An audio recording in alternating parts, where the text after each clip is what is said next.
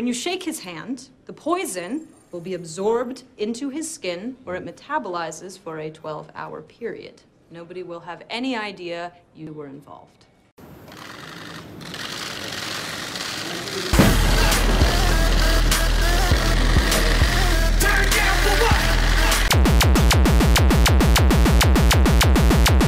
Shit.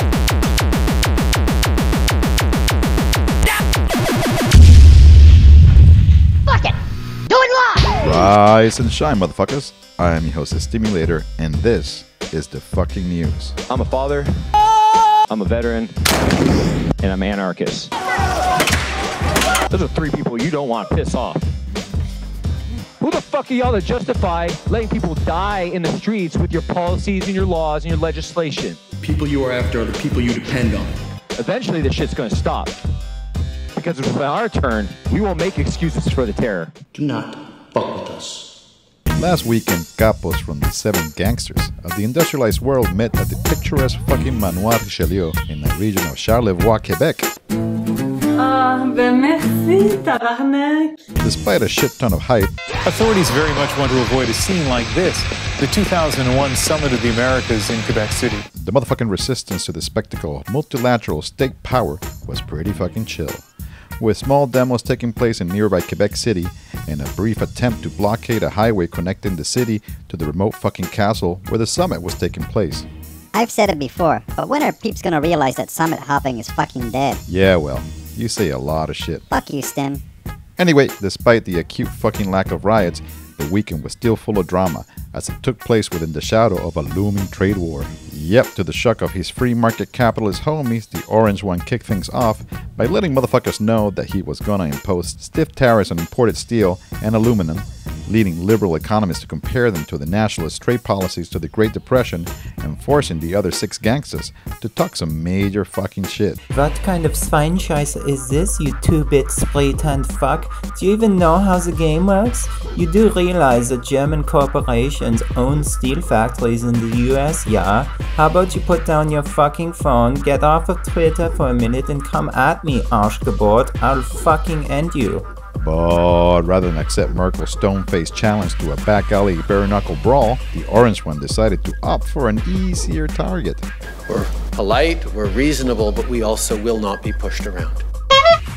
Yep, after an improbable year-long bromance between Trump and Canada's pretty boy PM, Justin Trudeau, the Donald came out to the G7 swinging. Like a shitty fucking reality TV show starting the heads of 2 colonial imperialist states, this exchange seems to have been carefully scripted in an effort to rile up Trump's nativist base. Predictably, it also whipped up a wave of smug nationalist support for JT up here in Canada, while guilting a number of so-called progressive Americans into taking to social media to thank their neighbor to the north for being so chill.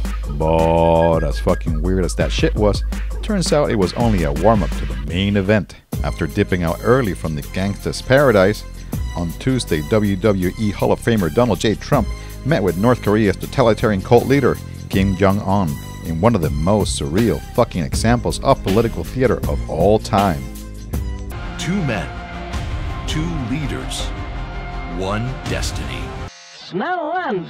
Whoever made this was high. Now, if I can be real with y'all for a sec, as a motherfucking anarchist, there's lots to be deeply cynical about what went down at this meeting in Singapore.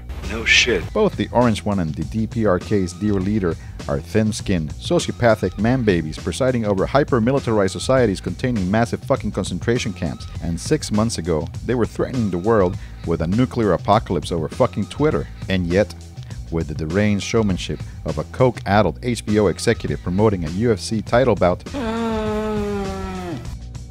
they somehow joined forces to produce a spectacle so intensely fucking weird, cringeworthy, and geopolitically significant that it brought Dennis fucking Rodman to tears. And today is a great day for everybody. Singapore, Tokyo, China, everything. It's a great day.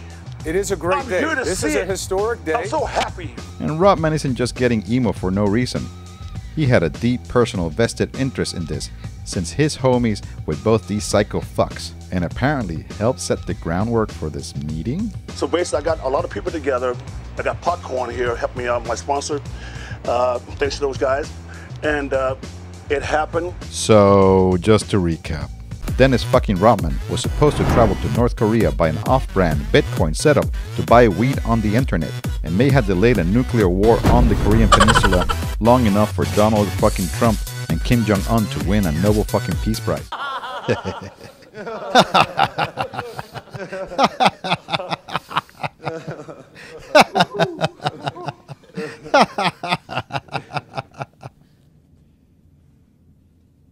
And that's all the fucking news for today. As always, don't forget to support my ass at sub.media/donate, or buy a t-shirt or a coffee mug with my face on it, or our brand new bolt cutter t-shirt at sub.media/gear. And remember to follow me on all your mass surveillance and mind control platforms. Just search for Stimulator. Hasta la pasta, compañeras.